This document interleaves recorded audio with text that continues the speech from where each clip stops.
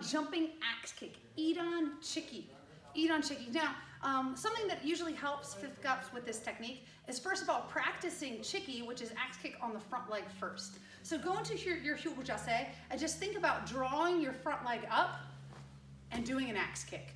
Bringing it up so it comes to the inside to the outside, axe kick. Once you feel like, oh, I've got that, now you're gonna add the jump. Your back knee comes up and then your front leg does the axe kick. Remember that your knee needs to go to the angle so it can come around the target rather than up and down. So for the jumping axe kick, back leg comes up, front leg down. One more time.